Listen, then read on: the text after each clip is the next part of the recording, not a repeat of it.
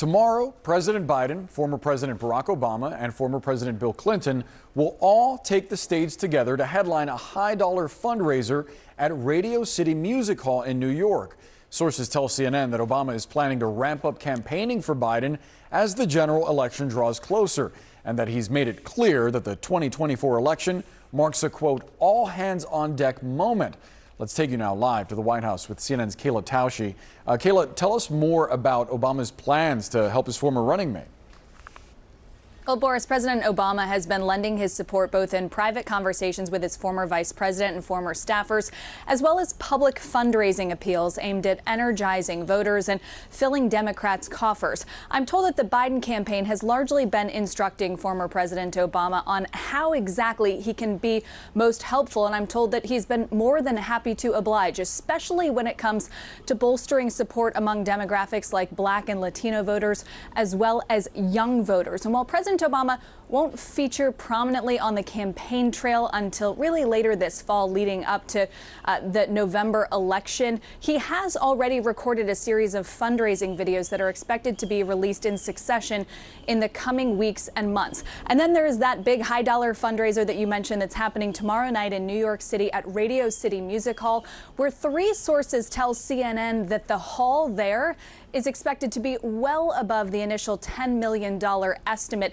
set for the fundraising for that event, just underscoring the financial firepower that Democrats have going into November. Now, comedian Stephen Colbert is going to be moderating a conversation on stage with those three presidents, what some leading Democrats are calling a once-in-a-lifetime conversation. But I'm told that that conversation is going to be more thematic than substantive. It's going to highlight what President Biden has accomplished in the last 4 years and what they believe the stakes are for the 2024 race. And to that end, Boris, Obama's 2012 campaign manager Jim Messina tells CNN that the fact that Donald Trump is likely to be the opponent for President Biden in the race just underscores the urgency of that mission and his willingness to help this year. Kayla Tausche, live for us from the White House. Thanks so much, Kayla. Let's expand this conversation now with Leon Panetta. He's a former White House chief of staff under President Clinton. He also served as defense secretary and CIA director under President Obama. Secretary, thanks so much for being with us. Given the reporting, I'm wondering what role you expect former President Obama to play in the 2024 election. Well, look, I think it's a good step that the president is having a fundraiser with both former President Clinton and President Obama. They both got reelected as Democrats in the White House. They both were very popular, and they both had a good sense of messaging to the average American. And I think that's where, obviously, President Obama can be very effective. I mean, I think they have to be careful about where they use the former president. I would probably wait until we get closer to the convention and then to the election in the fall.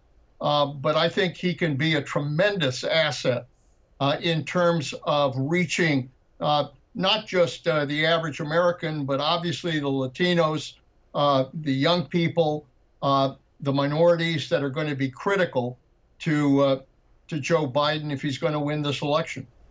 And specifically on certain issues, he can be an effective messenger. We know that during his visit at the White House, he participated in an organizing call to celebrate the 14th anniversary of the Affordable Care Act. I'm wondering, how critical do you think messaging on health care generally is going to be in 2024? Well, I think messaging is going to be very critical to the ability of Joe Biden to be able to win this election in November. And that messaging has to be about health care, about the Affordable Care Act. That messaging has to be about the economy and what needs to be done to make sure we continue to improve the economy. That messaging has to obviously deal with reproductive rights, which is a critical issue. We just saw in a House race in Alabama that was to be a Republican district, I think. A Democrat won, campaigning on reproductive rights and in vitro fertilization. So there are some very critical issues here that I think could be very helpful to the president with the right message. So yesterday, President Biden finished up a tour of all 2024 swing states that he started after the State of the Union speech. The campaign is now apparently heeding Obama's warning to step up the number of events that he's holding. Do you think they should be doing even more? Well, I think it's a critical moment here. Look, I think Trump is in a difficult position. He's going to be going into a trial. He's not able to go out and do a lot of campaign events. This is a moment where Joe Biden can basically dominate in the campaign arena.